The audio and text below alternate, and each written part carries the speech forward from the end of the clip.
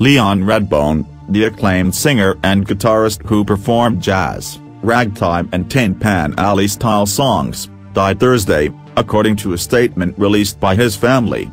No details about his death were provided.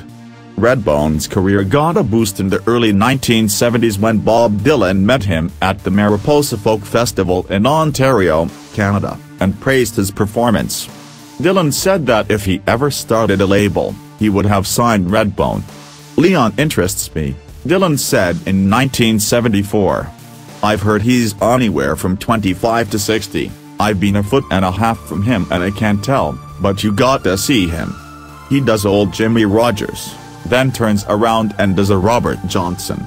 Dylan wasn't the only one who didn't know Redbone's real age, since the performer never directly answered questions about his origin or age. The Thursday statement announcing his death explained that Leon Redbone crossed the Delta for that beautiful shore at the age of 127. He departed our world with his guitar, his trusty companion Rover, and a simple tip of his hat.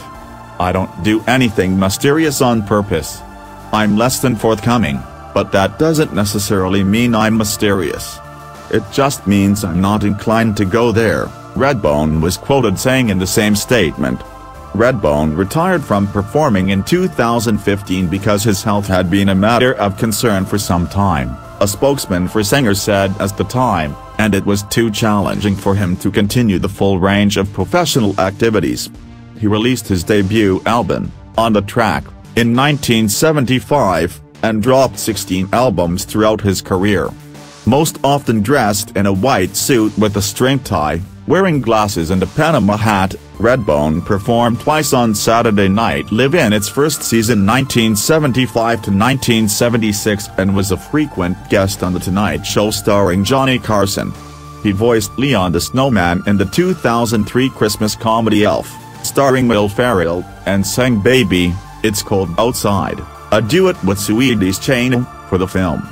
Redbone also sang the theme song for the TV series Mr. Belvedere and Harry and the Hendersons. A 16-minute documentary about his life aptly titled Please Don't Talk About Me When I'm Gone was released last year.